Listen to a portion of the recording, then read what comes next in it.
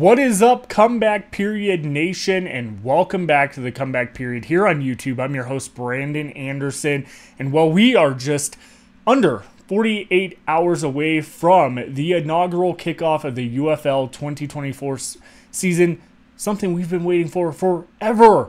For those fans wanting that USFL versus XFL, champion versus champion, we are probably getting the most closest thing possible to that as we head into the UFL season on Saturday. Now, of course, to address something, where am I?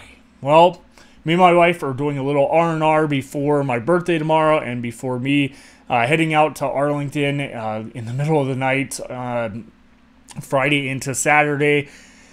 So we got an Airbnb. It is a awesome Airbnb in the mountains. It's an old train caboose from Indiana in the 1960s. It is absolutely amazing. So, before going any further, I did want to address that despite the fact the league had stated they were going to release depth charts 48 hours prior to kickoff of the first game, we still have not got any depth charts for any of the 4 games. Now, of course, you're going to get 2 videos today, which is the Birmingham Stallions versus the Arlington Renegades, and then a separate video for the St. Louis Battlehawks versus the Michigan Panthers game.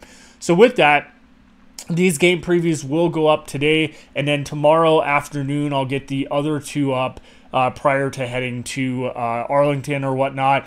But I just want to say thank you to James Larson, Pro Football Newsroom, for putting up previews of these games to kind of help out with these previews, because in reality, without depth charts, without a lot of things, there is not much to go off of, and they have done their work once again.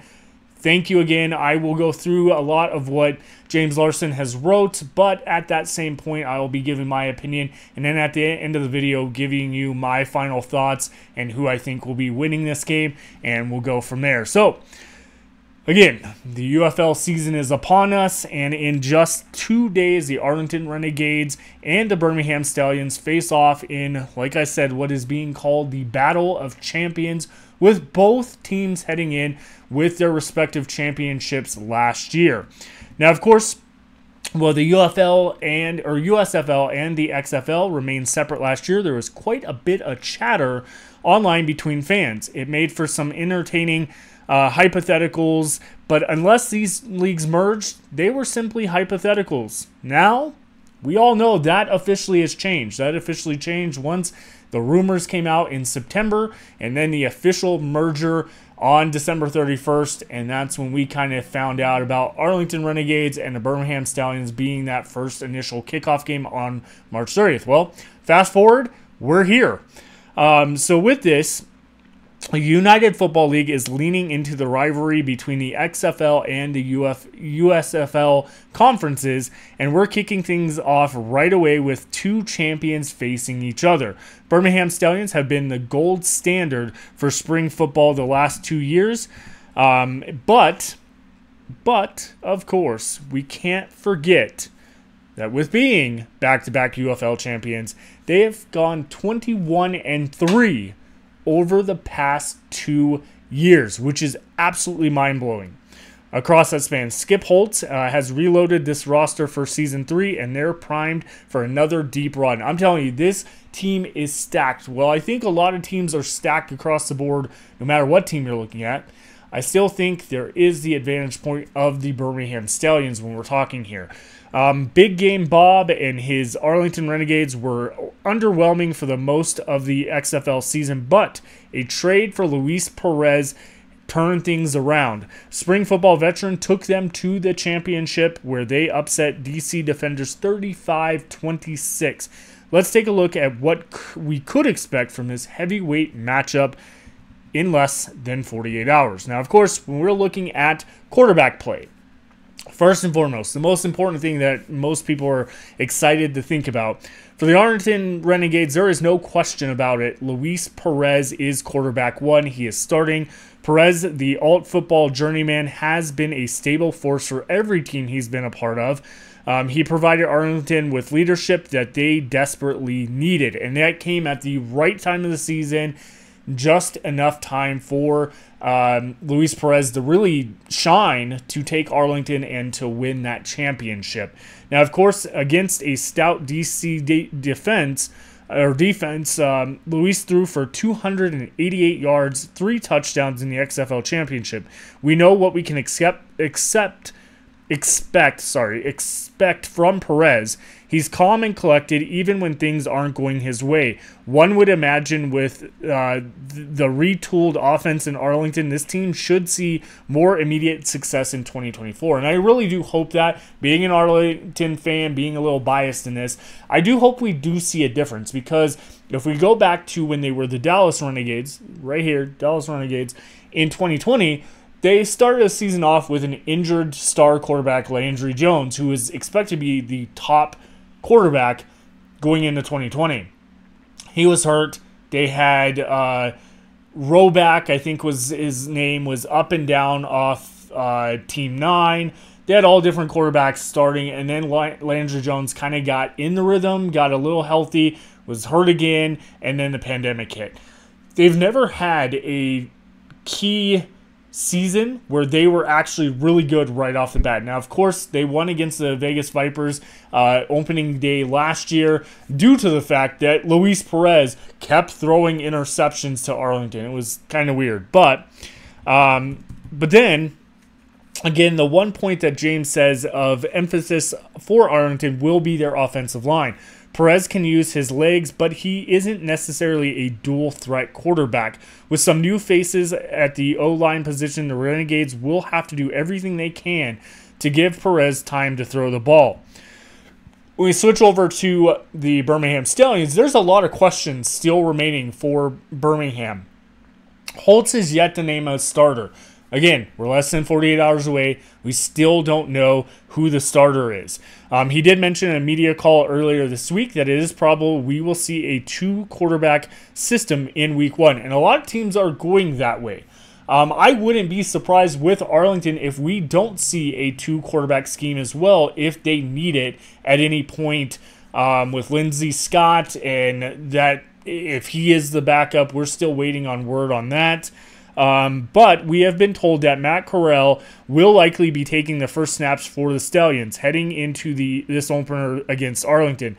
It's sounding like Matt will be quarterback 1 and Adrian Martinez will be quarterback 2. This is a little bit different than what I was talking about just a couple days ago when we were talking quarterbacks and everything. I had thought that Jamar Smith was going to be quarterback 2 and Adrian Martinez would be 3rd, but not at this point. Not what James is reporting. It sounds like Adrian Martinez will be QB2 and then Jamar Smith will be the 3rd quarterback. Of course, nothing is set in stone until Skip makes it official. That said, this lineup would make the most sense for Birmingham. Matt Corral was a massive signing for this team in the offense, off-season, and given his track record, one that left some fans with questions, would he show up to training camp? The good news is he did. Corral has looked extremely sharp so far, and with his background as an Ole Miss star and NFL draft pick, it's not surprising to see him win the starting gig here. Martinez is expected to be utilized in certain packages on Saturday as well. Skip Holtz spoke about his ability to be a runner, similar to what Alex Magoo did for the team last year. His speed and athleticism should be a key piece to the offense when his name is called upon. Then we look at none other than the standout playmakers across the board. Both of these teams are stacked. One fun matchup will be in the tight end room. Both Sal Cannella and Jace Sternberger have been 2 of the top tight ends in spring football history. We know that. I mean, when you look at Sal Cannella, he was that way when he was with the New Orleans Breakers in the USFL in 2022. Then what he did last year for the Arlington Renegades with Kyle Sloter when he was also in New Orleans and with the Renegades, Drew Plitt. He still was a standout tight end that kind of matched well with Luis Perez when he came on board for the Renegades. And I really do think that essentially Jace Sternberger is another one for the Stallions that is in that same category, like James is saying here. Expect both of them to produce high level this weekend, and that's exactly what I think as well. I think Sal Cannella is going to be lighting up this offense and really help Luis Perez continue to build those stats up for his spring football tenure. Then when we look at it, essentially, Arlington ended up retaining several pieces from a year ago. In their backfield, Davon Smith and Letty Brown are expected to carry a large load, similar to what they saw down the stretch of the 2023 season. Luan Winningham, Tyler Vaughns, and Javante Payton are all back at the wide receiver position as well. So key factors for Arlington are all kind of coming back together, which is why I said earlier, we are seeing the closest version of two championship teams actually getting to play each other almost a year later. So it's awesome to see. Deontay Burnett is an excellent addition to their offense. Burnett was with the Roughnecks in 2023, posting almost 400 receiving yards and 6 touchdowns. He should be a deep threat for Luis Perez throughout the season, and I loved Deontay Burnett last year for the Roughnecks. He was absolutely thrilling. He was fun to watch, and it's going to be interesting seeing him in a Renegades outfit or uniform this year for them. When we look at the Stallions, they have a whole new look to them, though. On Birmingham's side, the wide receiver room was completely revamped. The only familiar faces are Deon Cain and Marlon Williams. During the offseason, the Stallions acquired Amari Rogers, Gary Jennings, Kevin Austin, and Benjamin Victor. They also scooped up Isaiah Zuber, formerly of the Houston Gamblers. Even though there are many new pieces to the offense for the Stallions, expect this team to look even better than they did a year ago. It won't be easy to replace Alex Magoo, but the weapons at hand are as dangerous as any unit in the UFL. And I think that's where, like I was talking about earlier, this team is very stacked. Stacked to the core. It has been since they started talking about the overall merger and putting the Stallions back together. Well, there's been a lot of replacements. We also can take into the fact that these replacements they got are high quality level football players, and they're going to be a force to reckon with. That's all I'm saying here.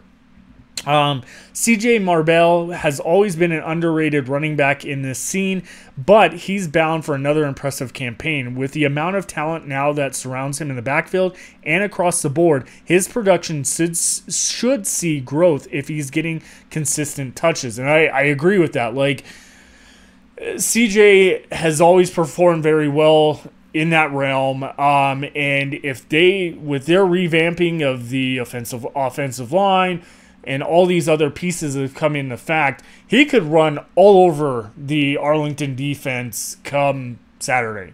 That's clearly what I'm thinking here could actually happen.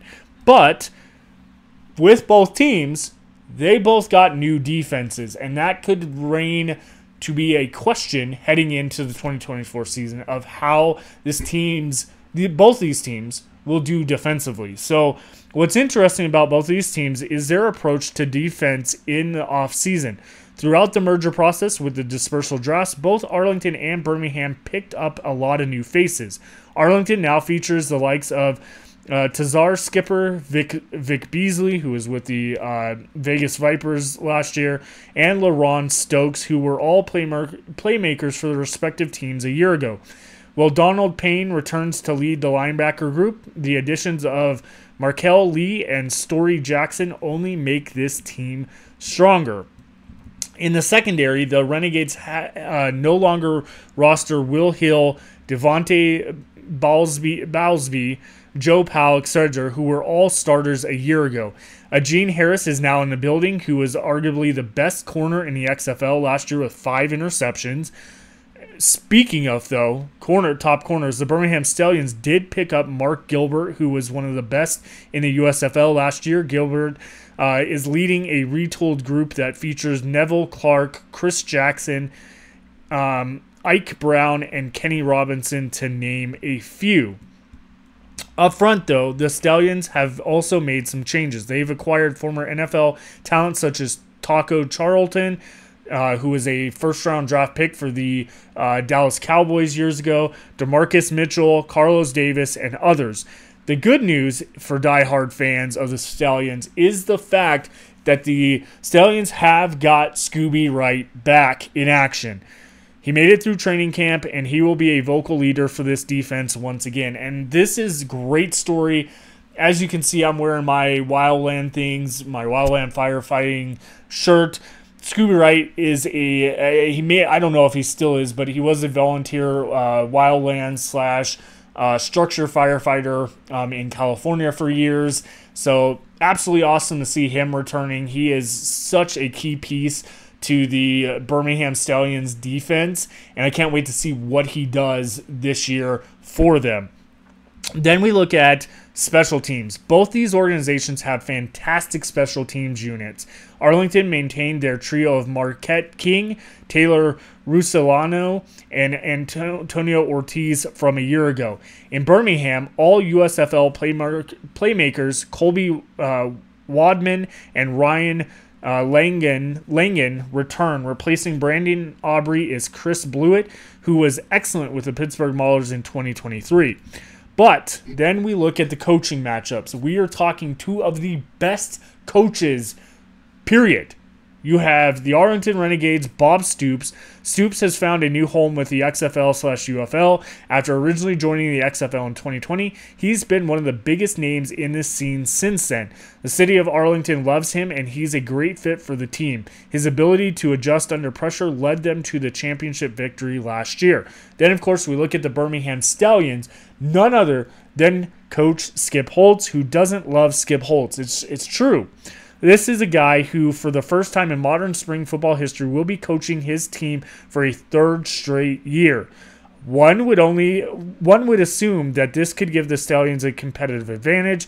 The synergy and chemistry continues from year to year in his system, and it's 100% true.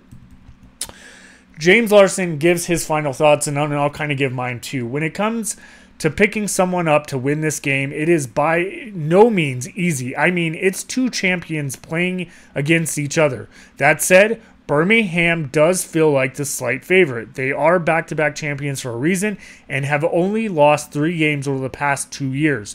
Not to mention, their roster features 16 former NFL draft picks. That's quite static. Jesus, I can't even talk.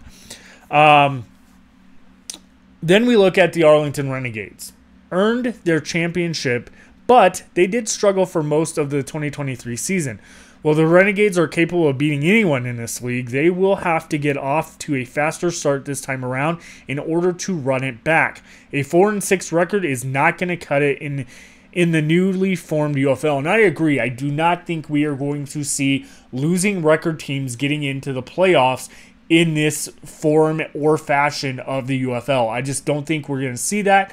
I think these teams are too stacked. I think there's going to be some lower tier teams, but they're not going to have that crappier records. I don't think we're going to have a team that barely wins a game. I don't think we're going to see low records, in my opinion. At least low records to get into the playoffs.